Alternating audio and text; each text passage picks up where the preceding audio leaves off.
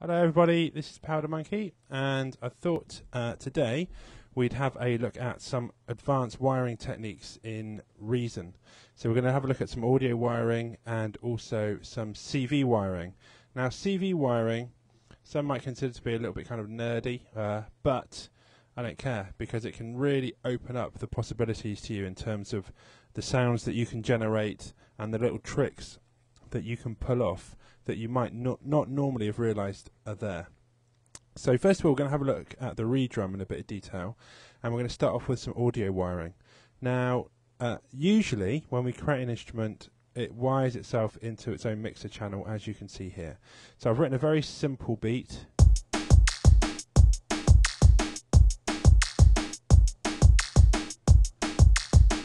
Okay, and you can see the whole output of that Redrum. As you can see, left and right is going all the way up to its own channel up here. Let's get rid of that for the moment. So that's going into 1 and 2. Okay. Sorry, the stereo inputs on the Redrum are going to channel 1. What we can actually do is use these outputs of each channel and wire them up to their own mixing desk channels. So, very simply, you just click and drag. So left to left and right to right. If you do left to left, it will do them both for you. If you do left to right, it gets a bit confused and only does the one. So you know you're doing it right if you put both, if you do left to left. Okay, so it takes a little while, but it's well worth it. So now when I play my Redrum, you can see on the mixer, I've got 10 channels.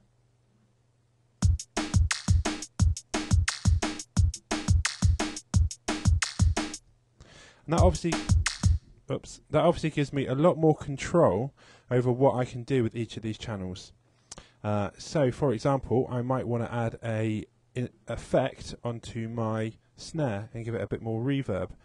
So, I'm going to create a reverb. Now, a really good tip, if you want to make an effect without any wiring, hold down Shift first, then Create.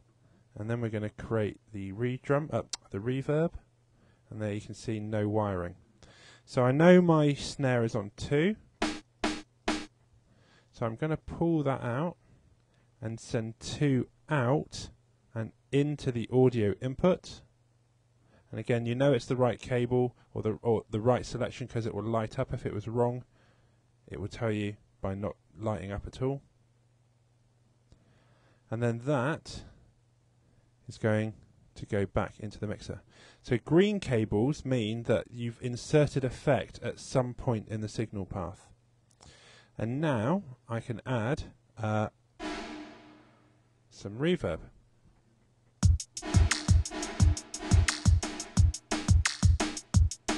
So just a touch, so just a little bit of wet. And I could maybe EQ it slightly.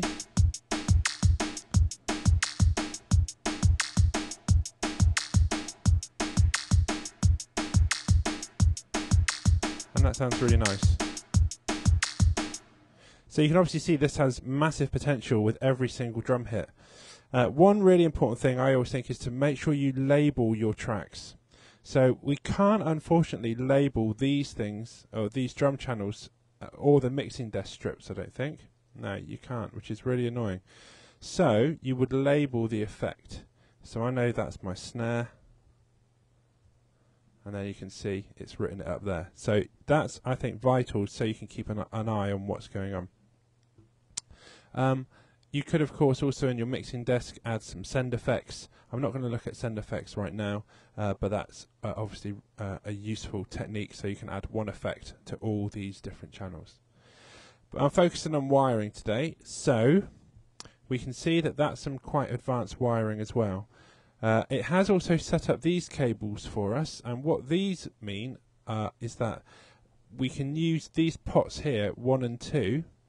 If we were to have a send effect up here, 1 and 2 there would relate to 1 and 2 there. But once you've got them wired into their own mixing desk, I think these become irrelevant really, so I wouldn't worry about those.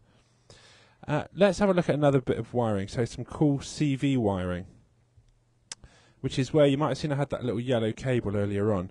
What you can do in the Redrum is you can get one drum hit to trigger another without it being part of the pattern. So, assuming you all know how to use the Redrum, you can see that I've got a kick here. If I solo it. But I also really like this bass drum here. And I want them to play together, but I can't be bothered to write the pattern in. Or I might want to just mute it out at certain points and not worry about the pattern.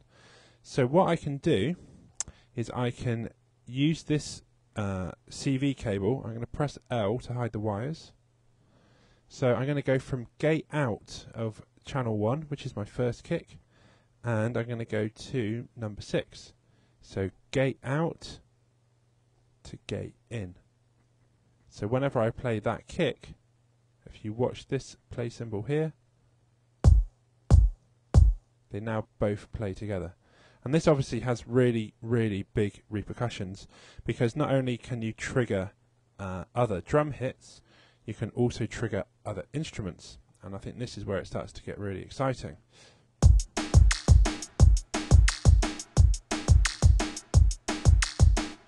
So let's imagine I want my snare to trigger a synth every time it plays.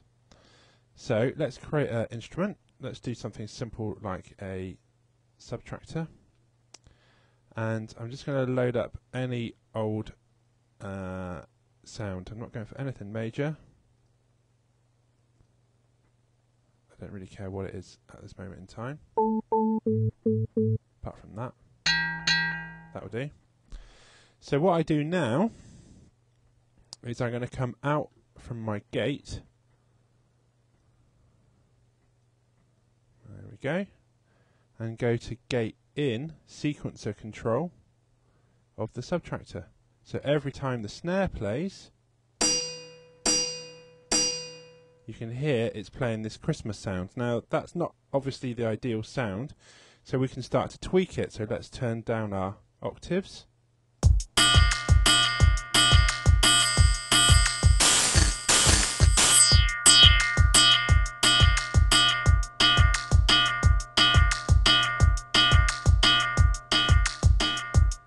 So it's a nice little effect. And we could start to add, for example, some pitch bend on the oscillator. So it's going to fall every time it plays. So we've got this falling shape. We've chosen both oscillators. A slow rate, meaning that it's not going to, the shape is going to be quite a slow style. And then how much it's going to do it. And we need to see what we want really. So let's try this again.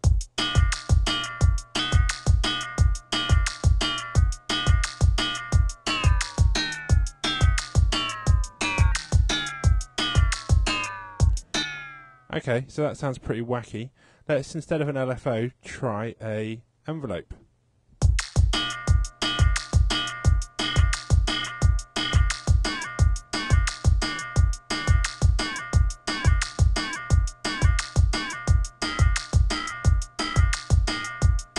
So that sounds a bit more interesting.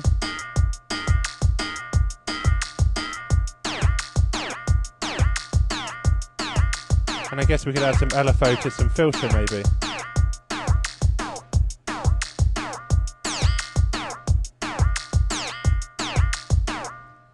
So you can see, okay, we could have recorded in those two notes on the snare, and we could have put them down onto the sequencer, but you know, why bother when one cable can do it for you? And again, we can see the cable there.